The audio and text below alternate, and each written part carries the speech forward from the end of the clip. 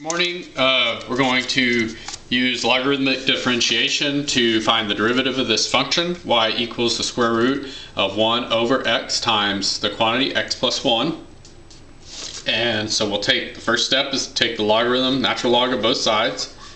So we have the natural log of y equals the natural log of the square root of 1 over x times x plus 1. This is a power of 1/2.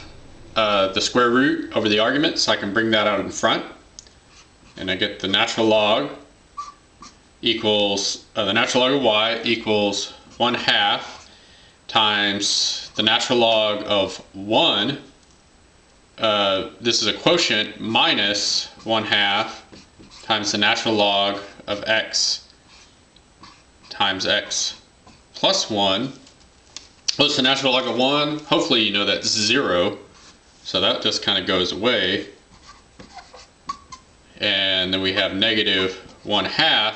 We have a product here of arguments, so we can break that up into the natural log, negative 1/2 times the natural log of x minus 1/2 times the natural log of x plus 1. Now we can take the derivative of both sides. The derivative of the natural log of y with respect to x is y prime over y, or 1 over y times y prime, however you think of it, minus 1/2 times 1 over x, derivative of the natural log of x, minus 1/2 times the derivative of the natural log of x plus 1 is 1 over x plus 1. Now we multiply both sides by y, and we get y prime equals y times,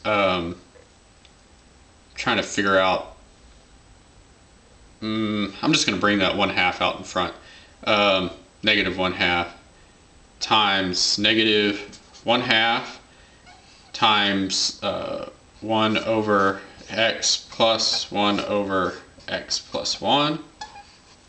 And then I'm going to substitute back in for y prime, for y, solve for y prime, and I get, let me put that constant in front, it looks better. Negative 1 over 2 times the square root of 1 over x times x plus 1. And then a common denominator, I would get, I'm trying to think if I even want to do that. I don't even want to do that. I'm just going to leave it like this.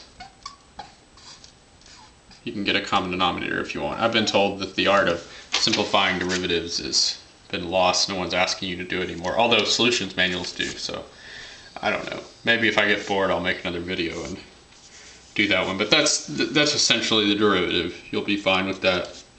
Main thing is how to do logarithmic differentiation.